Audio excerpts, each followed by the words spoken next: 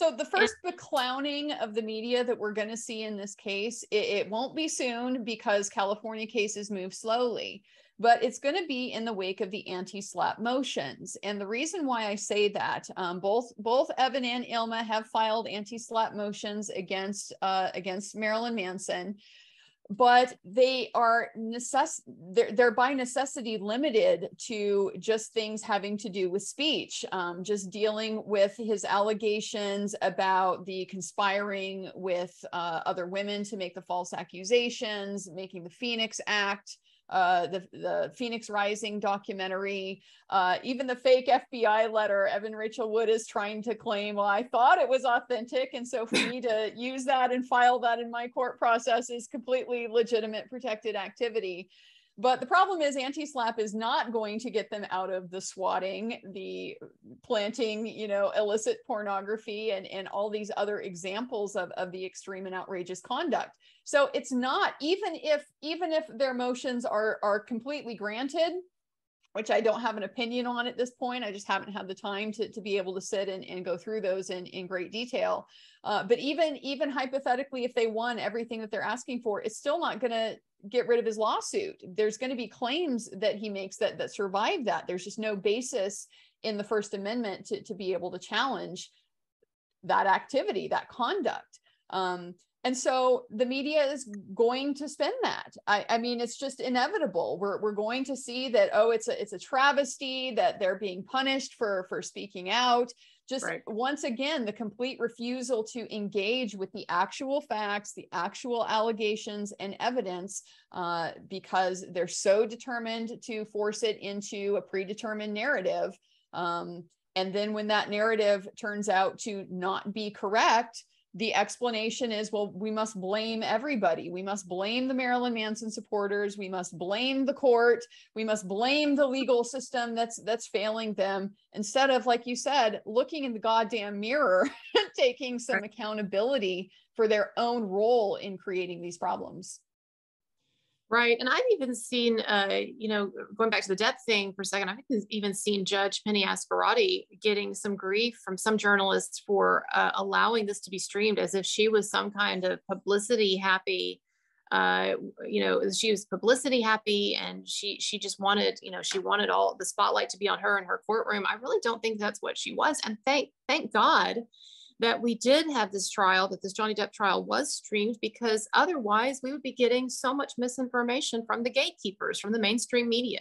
But the fact that this is something that everybody could see for themselves and come to a conclusion about, it's really, it just shows that as flawed as our legal system is in a lot of ways, that the courts are still really kind of the last bastion of hope for people who have not gotten a fair hearing in the media. And I think that it also goes to show how, the folks who are jumping on Judge Ascarati over this, again, they're so interested in justifying their position that they're not interested in investigating the basis of their objection. I mean, There's a statute in Virginia that makes it very clear what the terms and conditions of media access are. Judge Ascarati is a judge. She doesn't make the law. The legislature makes the law. They made the law that provides access to the media, to the courtrooms under specific terms. Her job is simply to carry that out. But you can't expect, apparently, a media organization to do basic research and investigation into what they're claiming before they go ahead and claim it. It's just been ongoing. Something I'd like to ask is, Johnny Depp is clearly on a victory tour right now. So what, if any, role do you see him playing in Marilyn Manson also being able to start pursuing this type of public vindication? Maybe as Johnny Depp's reputation is rehabilitated and as he finds success in Hollywood again and he's accepted back into Hollywood, maybe he can do more. But I would imagine we don't probably see much comment from him in the near future. What do you think? I think what you're saying makes perfect sense. I want to see it personally. I have from the beginning looked at this story of Johnny Depp through the framework of the hero's journey. And I think an important part of that framework is the transformation that the hero goes through by enduring, you know, these difficulties. It's a supernatural process, a spiritual process. And so coming out of it, it is somebody who is really a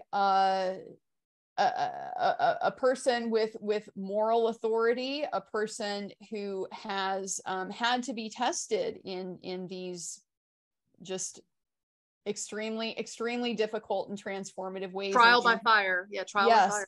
And has come out of that on top.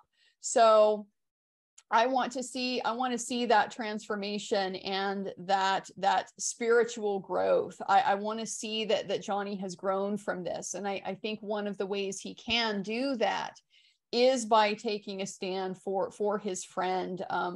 Of course, for me, I've been doing an entire video series on Isaac Baruch. Isaac Baruch is by far one of the highlights of this trial for me. And part of that is because of the central role that friendship, that male friendship really played in that. Isaac was just the best friend that Johnny could have hoped for. And so I want to see Johnny learn from that and be that friend to Marilyn Manson. I would love to see that too. And I think what you're saying there about the hero's journey is really powerful and really beautiful. And look, I do think, you know, and you and I, in our lives, we've been through our own stuff and everything. And I do think that when you have trials by fire in life, when you come through some difficult stuff, I do think that it really helps to steel you against STEEL, steel you against the criticism of others, you know, the slings and arrows of outrageous fortune and things like that. And I think that it does really provide courage. You know, I have people sometimes will say to me, you know, how can you be so courageous about speaking out, you know, on your YouTube channel and taking the risks that you do? And one thing that I always bring up is, you know, that when I was in my 20s, I lost someone who was very dear to me to cancer, and going through the process of watching that person die.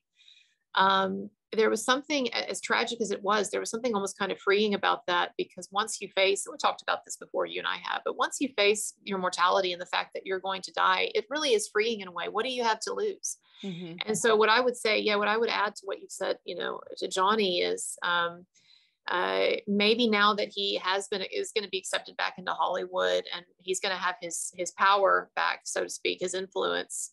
It would be nice if having come through all this, that maybe it gave him a little bit more perspective, and maybe, you know, for lack of a better word, gave him some guts to go out there and say some unpopular things and stand up for someone who, unfortunately for Marilyn Manson at this point, he's still so radioactive. He really can't stand up for himself. But we will see. And if Johnny would like to come on our show, anytime. All right. Oh, just go. Well, Andrea, thanks for being here. And as always, it was a wonderful conversation. And ask everybody to subscribe to our channels and check out Andrea's series on Isaac Baruch. It is really interesting. And what a witness he was. I hope that Johnny Depp has thanked him profusely for what he did for him in court. But thank you so much, Andrea, and to everybody. Yes, subscribe to our channels, and we will be back later.